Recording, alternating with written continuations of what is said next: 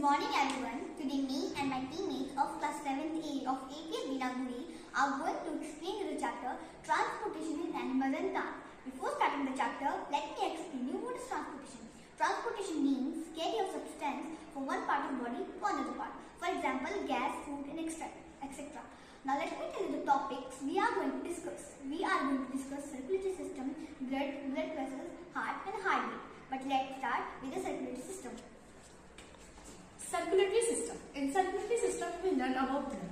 So, have you ever noticed that whenever you have cut on your body, something red color liquid flows out? Right now, what is that? That is known as blood. Blood is a fluid which flows in blood vessels. It transports small substances like digested food from small intestine to all parts of the body. It also carries oxygen from the lungs to the cell of the body. Now, question says that how blood carries various substances. Blood is composed of a fluid called plasma in which different types of cells are present. One of them is RBC, known as red blood cell, in which red pigment is present called hemoglobin. Hemoglobin mixes with oxygen and transported to all parts of the body. The presence of hemoglobin makes the blood appear red. The blood also has WBC, known as white blood cell, which fights against the germs which may enter our body. Okay. Now, have you ever noticed that whenever bleeding can stop, a dark red clot is plugged in the cut? Now, how it is formed? It is formed because of the presence of another type of cell in the blood called platelet. As you all already learned about blood, so now let's discuss about blood vessels in more detail. So what is that? That is pulse. Okay. These are known as pulse and it is due to the blood flowing in arteries. Can you count how much pulse beats are there? In a minute? Yes, in a minute. It is 72. Yes, it is 72 of a resting person. Now Arav will tell you about the heart. So this is the heart. These are the upper two chambers of the heart known as atrium, and these are the lower two chambers of the heart known as ventricles. Firstly, the carbon dioxide rich blood enters the right atrium. Then the blood enters the right ventricle. Then from that the blood enters to the lungs where the blood is purified. Then it enters to the left atrium, and then the blood enters to the left ventricle, and then it enters to the body. Now let me explain you about excretory system. Now what is excretion? The waste produced in our body is harmful, so it has to be removed here, and this can be done with the help of excretion, which involve following parts: kidney, ureter, urinary bladder, urethra and urinary opening.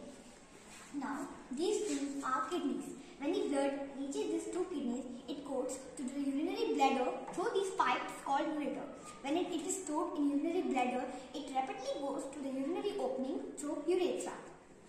Now let me explain you about dialysis also. Sometimes a person's kidneys may stop working due to infection or injury as a result of kidney failure. Such persons cannot survive unless their blood gets filtered through artificial kidney, and this is called dialysis. Now let me tell you about the discovery of circulation of blood. An English physician named William Harvey discovered the circulation of blood. According to him, in those days, the blood passed through the blood vessels. He was also known as a circulator. He lost all of his patients, but before he died, his idea of the circulation of blood was considered as a biological fact. Now, my friend Karan will tell you about transportation of plants. Hi everyone, my name is Karan. Let me explain to the part transportation in the plants. What does it mean? The plants take nutrients and water from the soil by the help of their roots and transport them to the different parts of the plant. This is called transporting plants. There are two types of parts in the plants that help in transportation. First is xylem and second is phloem. The vascular tissue that transports nutrients along with the water is called xylem, and the vascular tissue that transports food to the different parts of the plant is called phloem. Now let's move to the another part, transpiration. In class 6 you learned that plants release a lot of water by the process of transpiration. The plants take minerals, nutrients and water from the soil. Not all the absorbed water is utilized by the plants. The water evaporates through the stomata present on the surface of the leaves. This evaporation through the process of transpiration.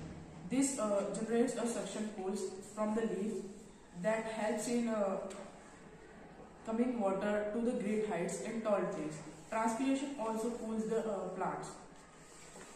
Now let me tell you about the summary of the chapter Transportation in Animals and Plants. So firstly, we learned about what is blood, which is a fluid which flows in our blood vessels. Then we learned about the components of blood, which is a fluid which flows in our body, which is plasma.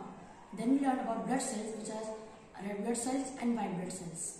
Then we learned about veins and capillaries, which are the different kinds of blood vessels. Then we learned about what is heart, what is heartbeat, what is excretory system, the excretory parts in the human body.